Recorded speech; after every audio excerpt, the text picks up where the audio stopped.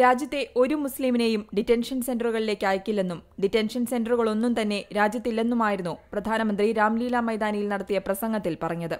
എന്നാൽ യാഥാർത്ഥ്യവുമായി ഒത്തുപോകുന്നതല്ല മോദിയുടെ വാദമെന്ന് വ്യക്തമാക്കുന്നതാണ് ഡിറ്റൻഷൻ സെന്ററുകൾ രാജ്യത്ത് നിലവിൽ പ്രവർത്തിക്കുന്നുവെന്ന റിപ്പോർട്ടുകൾ. കർണാടകയിൽ ആദ്യത്തെ ഡിറ്റൻഷൻ സെന്റർ കഴിഞ്ഞ ദിവസം നെലമംഗയിൽ തുറന്നു.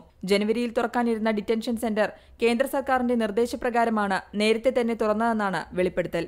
രാജ്യത്ത് അനധികൃതമായി കഴിയുന്നവരെ പാർപ്പിക്കാൻ അസമിൽ 6ഓളം തടങ്കൽ പാളയങ്ങളാണുള്ളത്.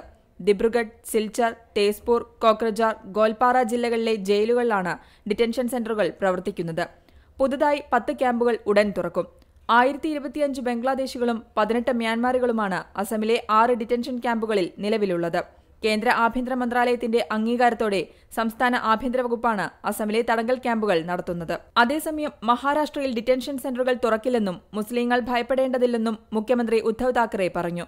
മുസ്ലിം വിഭാഗത്തിൽ നിന്നുള്ള ചില MLA-മാർക്കാണ് താക്കറെ ഉറപ്പ് നൽകിയത്. നവി മുംബൈയിലെ ഖാർക്കറിലുള്ള തടങ്കൽ പാളയം മയക്കുമരുന്ന് കടത്തുകേസുകളിൽപ്പെട്ട വിദേശികൾക്ക് വേണ്ടിയാണ് പ്രവർത്തിക്കുന്നതെന്നും താക്കറെ വിശദീകരിച്ചു. National desk, റെഡ്സ്പോട്ട് news.